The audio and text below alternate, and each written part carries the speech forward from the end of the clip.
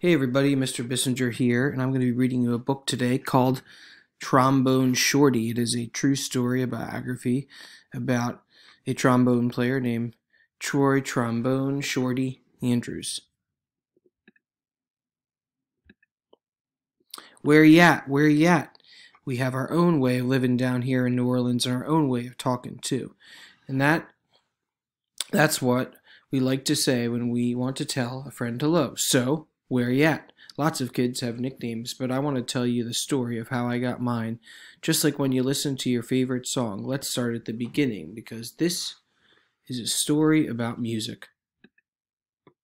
But before you can understand how much music means to me, you have to know how important it is to my hometown, my greatest inspiration. I grew up in a neighborhood in New Orleans called Treme. Any time of day or night, you could hear music floating in the air. And there was music in my house, too. My big brother, James, played the trumpet so loud you could hear him halfway across town. He was the leader of his own band, and my friends and I would pretend to be in the band, too. There's one time every year that's more exciting than any other, Mardi Gras. Parades fill the streets and beaded necklaces are thrown through the air to the crowd. I love the brass bands with their own trumpets, trombones, saxophones, and the biggest brass instrument of them all, the tuba, which rested over the musician's head like an elephant's trunk. Where you at? Where you at? The musicians would call. All day long I would see brass bands parade by my house while my neighbors danced along. I loved these parades during Mardi Gras because they made everyone forget about their troubles for a little while. People didn't have a lot of money in Treme, but we had a lot of music.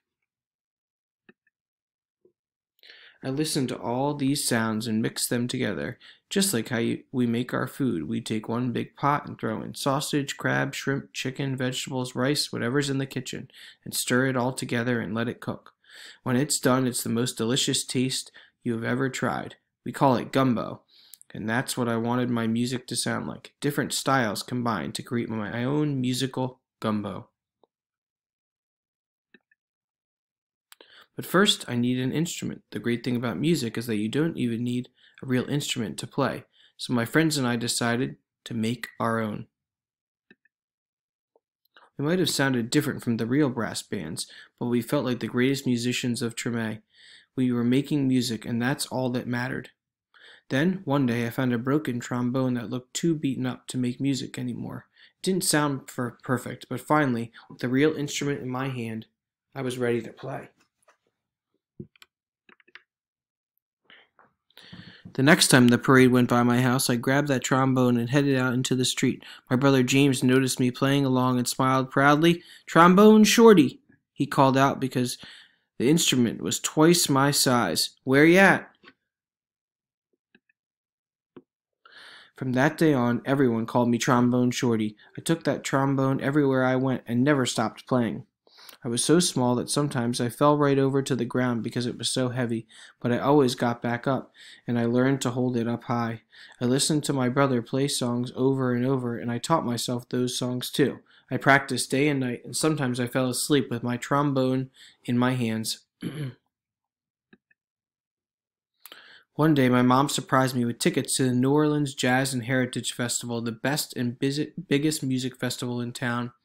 We went to see Bo Diddley, who my mom said was one of the most important musicians of all time. As I watched him on stage, I raised my trombone to my lips and started to play along. He stopped his band in the middle of the song and asked the crowd, "Who's that playing out there?"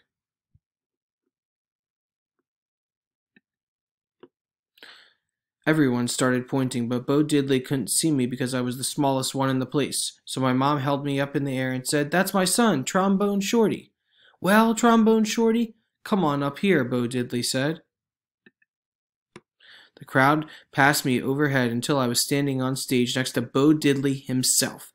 I walked right up to the microphone and held my trombone high up in the air, ready to blow. "What do you want to play?" Bo Diddley asked. "Follow me," I said.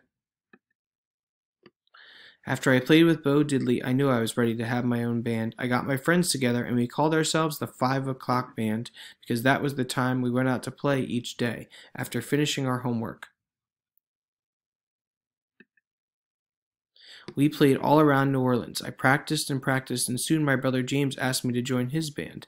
When people wondered who the kid in his band was, he'd proudly say, "That's my little brother, Trombone Shorty. Where you at?" And now I have my own band called Trombone Shorty and Orleans Avenue, named after a street in Treme. I've played all around the world, but I always come back to New Orleans. And when I'm home, I make sure to keep my eyes on the younger musicians in town and help them out, just like my brother did for me. Today, I play at the same New Orleans Jazz Festival where I once played with Bo Diddley, and when the performance ends, I lead a parade of musicians around, just like I used to do in the streets of Treme with my friends. Where you at? Where you at? I still keep my trombone in my hands, and I will never let it go. And here is a picture of Trombone Shorty with Bo Diddley, and then over here is a picture of Trombone Shorty playing through Treme there.